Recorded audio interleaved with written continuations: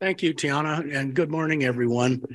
Actually, I'm going to go through some old things today. I've been working with mildew for a long time, so I'm going to go over the highlights of our fungicide resistance survey. We actually completed it last winter or last spring. And then I'm going to speak about some other foliar diseases or leaf spots, one of which used to be more problematic than it is now, and one of which has been reported in the area, but I have yet to see it, and I've been here 37 years. But I'm going to cover them both, given how much is changing, particularly with our climate. There we go. The fungicide resistance survey was funded by the Research Commission, the Washington Tree Fruit Research Commission, Oregon Sweet Cherry, the Northwest Nursery Improvement Institute, and the Commission on Pesticide Registration. And we did this survey starting back in 2018 and continued all the way into early 22. The vast majority of our isolates were collected during the summer of 2021, and we collected isolates from over 100 different orchard sites in Washington and Oregon, and we tried to get 5 subsamples within each of those orchards. So we had 400 or 500 different samples to run. And last year at this time, when I spoke at this meeting, we had only gotten through about 100 of those. So we have since finished those. Real high-tech collection system is just walking through the orchard, picking out some infected leaves, putting them in a bag, throwing them into a cooler, take them back to the lab, extract the DNA from the isolates, and then we ran PCR looking for three different fungicide mutations, and I won't read through these here, but one mutation indicates resistance to group 11 fungicides, the other group 3, and the other group 7. So we were able, with these molecular tests, to get through these samples much more rapidly than we would have been able to do with a bioassay, but it still took over a year. Sorry about that. These are the 3 different molecular tools we used to try to detect resistance in the various isolates. Now, a number of things I want to go over. I'm not going to go over in excruciating detail, but there are certain concepts that we found during the course of the study, or certain things caught our attention.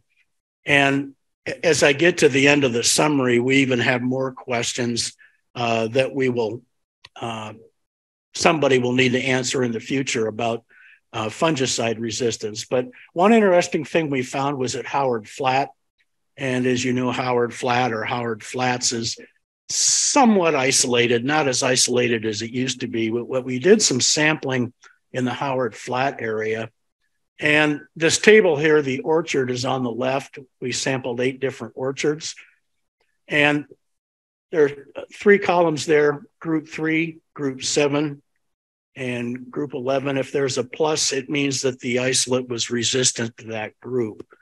So if you look at the results from Howard Flat, we found resistance to the group 11s in 4 of the 8 orchards.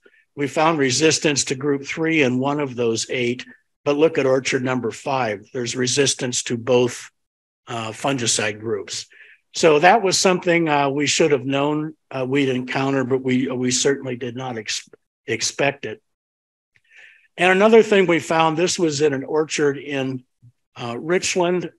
Those of you that are familiar with Richland, Keene Road essentially goes from West Richland to Richland. And as you get in closer to or more towards Kennewick, there's Bethel Church, and the orchard is right near Bethel Church, and the Yoke supermarket is over here. But we did sample this spatially. And at each different, we did a transect, and at each different spot here, we collected 5 isolates. And interesting, what we found here is if you look at the position along the transect, 1, 2, 3, 4, 5, we only found resistance at one of those spots in the orchard. So this tells us that there's spatial variability. You might have one part of the orchard where the predominant strain is resistant to group 11 or group 3, whereas another part of orchard, you do not see the same thing. So this really complicates it. If someone were to ask me, do I have resistance to this in my orchard? And I went out and took a sample, I could tell them, yes, at this spot in your orchard, but we don't know about the rest of it. And I won't go into the results here, but we also studied, we looked for resistance in cherry nurseries in the Columbia Basin. And sometimes, for example, in a cherry nursery, when we would collect the isolates early in the season, that is when we first start seeing the mildew, we would find resistance to group 11 or group 3. And then when we came back in late August and resampled or subsampled, sometimes we didn't find it on the second sampling. So we also think this can be variable in time. So the bottom line, roughly 50% of the orchards that we sampled had resistance to group 3 and or group 11. As I said, in some locations, we did find orchard locations, we found resistance to both 3 and 11. That was about 8% of the total orchards that we sampled. So the double resistance isn't nearly as common as individual resistance. And as far as the future goes, we found very, very little resistance to group 7. So, and this was all right down around the Ringgold, Eltopia area, just several orchards. So over 100 different orchards sampled. Again, roughly 50% of the orchard sites, we found resistance to 3 and or 11. Resistance, I would say, is prevalent, but it's variable in both groups.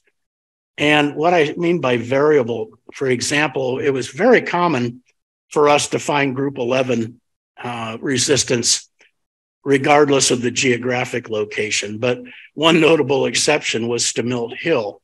We found no resistance to group 11 on Stamilt Hill, none to group 7, but we did find some to group 3. So, but there are no real discernible geographic patterns. The resistance to both 3 and 11 is, I would say, widespread and geographically spread out.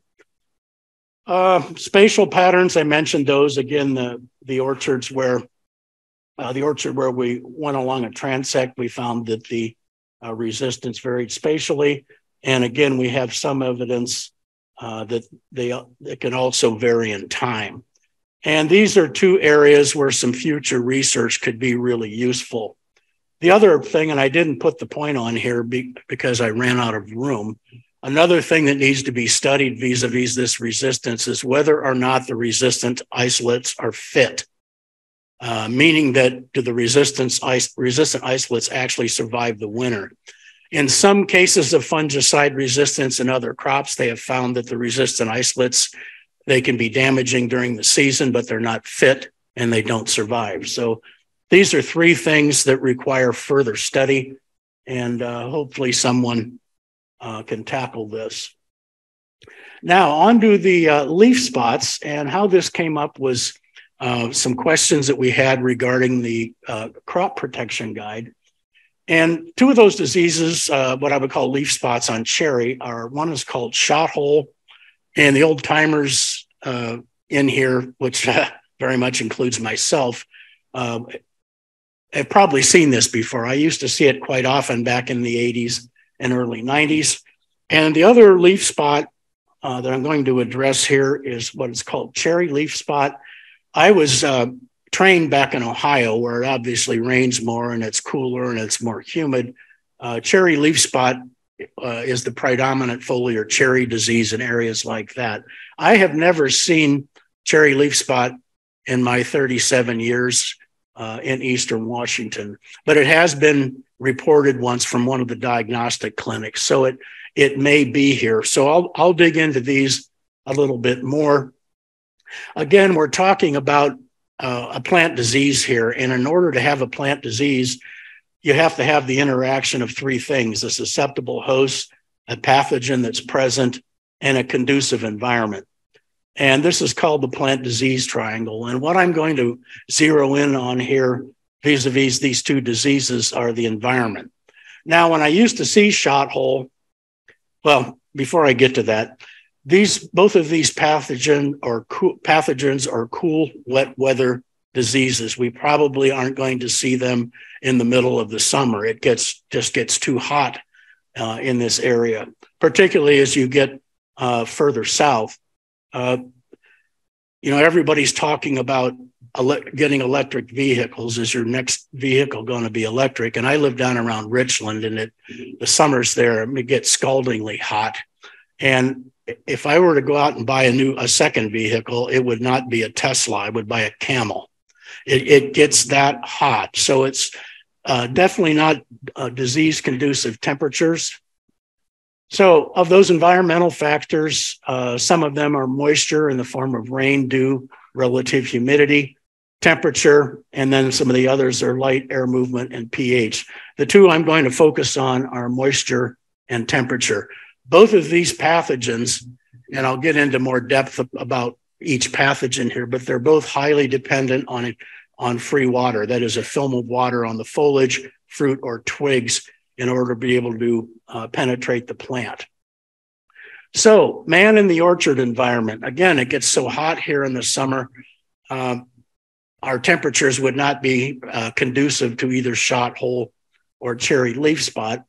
But earlier in the year when we're using, for example, if we were using sprinkler irrigation for frost protection, that could provide the wetting that these pathogens need. And if the temperatures are cool, some of our evaporative cooling setups could actually promote it. But when I used to see shot hole almost yearly was back in the old days when we still had a lot of cherry orchards, particularly down in the Yakima Valley under over the canopy irrigation. I used to see shot hole during years when we really had to grapple with frost. And what we were doing, the over the canopy irrigation was providing the pathogen with the moisture it needs to get dispersed to the susceptible host tissue, and it provides the wetting requirement necessary for penetration. So in the case of irrigation, and whether it be over the canopy or under the canopy, if it's hitting the host tissue, it can be serving as a dispersal agent, and it provides the wetting of the host that both of these fungi need to penetrate the host. Not going to go into any depth here about a third disease. You've probably, particularly those of you who have been around a while, probably have heard of Cytospora canker or Leucostoma canker. We found that under the canopy sprinklers in an orchard that had cankers of Leucostoma, the irrigation was the primary means of the pathogen moving from tree to tree. So our irrigation plays a large role in our diseases. So shot hole in a bit more depth, we used to call it coronium blight. The fungus that causes this is Wilsonomyces carpophilus. Coronium blight used to be the old name for it, and it started to become known as shot hole in the mid 80s. It's a major disease problem on almonds in California, and it affects many species of prunus. And it's called shot hole because if the leaves get infected, you'll see a lesion. And the lesions are very difficult to distinguish from lesions caused lesions of cherry leaf spot. But the center of both lesions, that is the dead tissue in the middle of the lesion, frequently falls out, leaving the leaf looking like a shot hole. The only difference I can really tell between the lesions of shot hole and cherry leaf spot is that the cherry leaf spot lesions tend to be more uniform in size, whereas the shot hole will be generally a bit larger and more variable in size and shape. And both pathogens can also affect the fruit. This is primarily a problem with shot hole, but I haven't seen any natural shot hole since the mid 90s, but it can, you don't have the lesion drop out if it infects fruit, but it can certainly keep the fruit out of the supermarket. And here's another shot of it. And this is the disease on apricots. I always thought that these were the best symptoms. This is the other phase. This is the twig phase. And the reason the twigs are important, the pathogen Wilsonomyces can cause a small canker on the twigs, and that's where it survives the winter. And in the spring, if it gets moist, the fungus will produce spores on the surface of those cankers, and the water can splash it to developing fruit and foliage. Or if the wind is high enough, it can actually move in the wind. So it overwinters in cankers, it sporulates in early spring, and it's splashed to foliage and fruit generally. So you can see with over the canopy irrigation why this could aggravate this disease. So as I said, when we used to have a lot more acreage under over the canopy irrigation of cherries, it was a far more common disease. And these are the spores that are produced on the canker. Again, these are blown in the wind or splashed up to fruit and foliage where they can germinate and cause a lesion.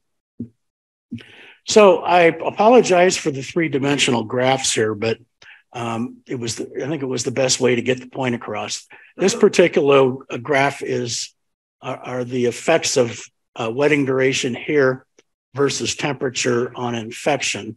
And think of a three-dimensional graph. If you see here where the bars are starting to raise, think of this as your dog.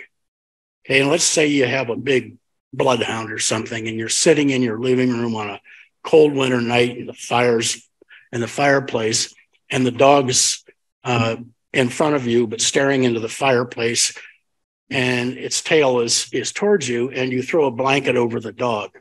Where the actual rise is under the blanket is where all the action is. So if you look at the hours of wetting required at these different temperatures, let's look right here at 70 degrees of Fahrenheit. You can see they're just starting to bump up a little bit here at 6 hours of wetting. So there's a trace of infection at 6 hours of wetting. That's at the temperature optima. So here between about 60 and 70 Fahrenheit, which is the optimum range, you can see as the wetting periods get longer and we're going from 0 to 24, you can see that there's a lot more infection. But right down here, there's a trace after 6 hours of infection. Slightly different on peaches, but again, we see a trace of infection between about 55 and 70 Fahrenheit with as little as 6 hours of wetting. Statistically, these are two different beasts. The reason we did that study, by the way, was I thought that if we could figure out the wetting requirements, we would be able, on cherry, we would be able to tell growers to keep your over the canopy irrigation sets real short and avoid infection by this disease. Well, a 6 hour irrigation set's really pretty short, so it didn't really turn out like we thought.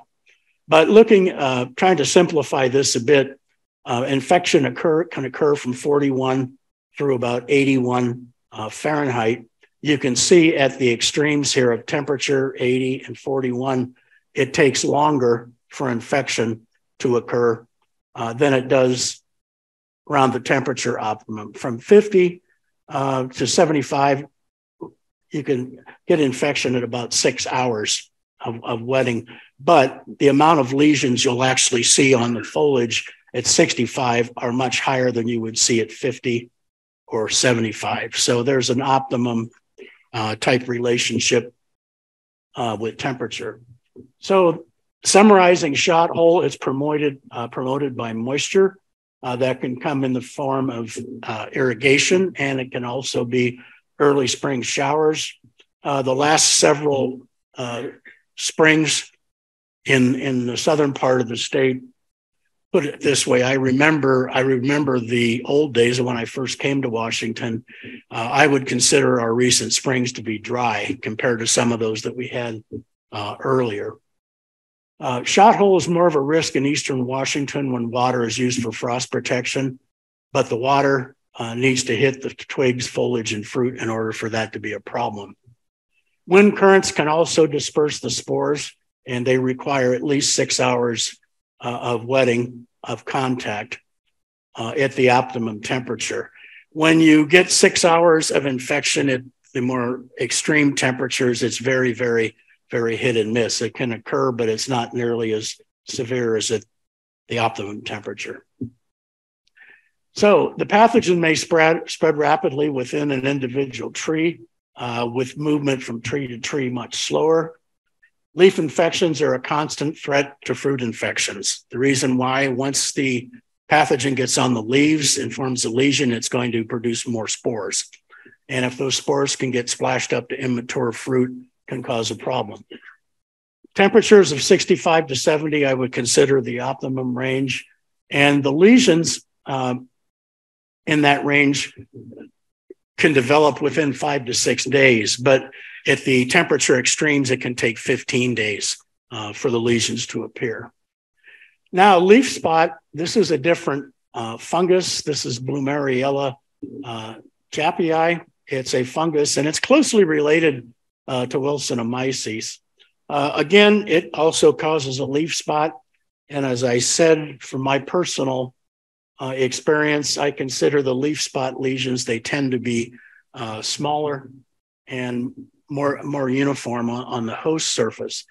Now, the problem that we have with this disease, and again, it's been reported, it's been reported in Eastern Washington, but it's only been reported once to my knowledge. So I'm not saying the pathogen isn't here. I'm just saying it's not real common yet. Now, with climate change, if the climate change means over time we get more moisture when it's the cooler parts of the growing season, we might see more of both of these diseases. The problem with this disease, it can raise some quarantine and export issues. So that's why we need to be on the lookout for it. It's a major problem in the eastern U.S., particularly on tart cherries in Michigan. It, like shot hole, is very, very moisture dependent. The life cycle, much more complicated than the shot hole. The shot hole, it overwinters in twig cankers. One spore type is produced on twigs. Those twigs get to leaves and fruit, causing infection. Now, with the leaf spot, it's a little bit different of a beast. And let's start with a leaf infection here. And the life cycle here is very, very similar to the life cycle of apple scab. But if we get leaf infection, eventually defoliation occurs if the infection is severe enough. And as we get through the growing season and get into the fall, the sexual stage forms on those abscised leaves. And these develop as spring approaches. What are inside the sexual stage are ascospores. When we get rain early in the season, those ascospores are released, infect foliage and fruit, and anyways, infect foliage and fruit. So it's a much more complicated life cycle. I'm trying to find my slides.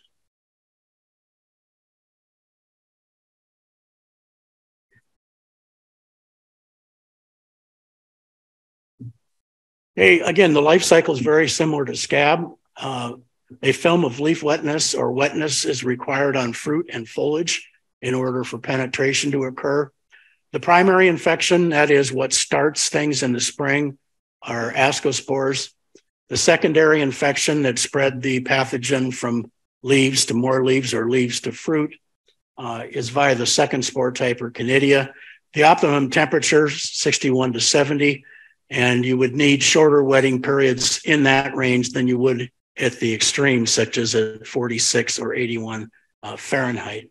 Incubation periods very similar to shot hole. 5 days near the optimum, 15 days as we get later in the season. Trying to simplify this a little bit, this is based on some data from Eisensmith and Al Jones from Michigan State, looking at the effect of wetting duration and temperature on infection. Let's look at the hours required for infection at 46, 28, 81 Fahrenheit, 28, but down here in the optimum range between 5 and 7 hours. So as you get to the temperature optimum, it's like the peak of the dog. that's under the blanket. As you get to the peak there, it doesn't need to be wet as long as it would need to be at the dog's head, the dog's tail, or the dog's paws. So the highest points are where the action is.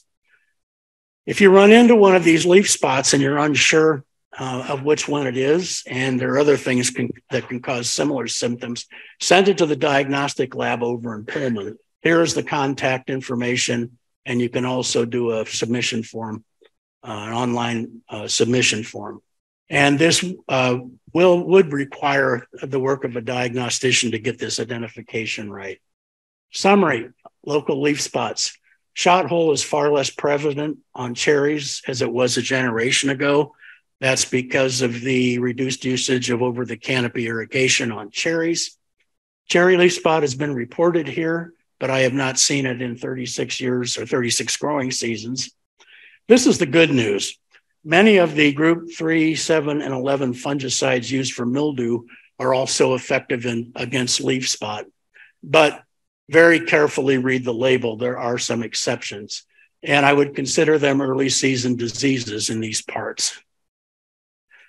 Last warning, when you look at the labels, if you see on your mildew fungicide label that it suppresses either leaf spot or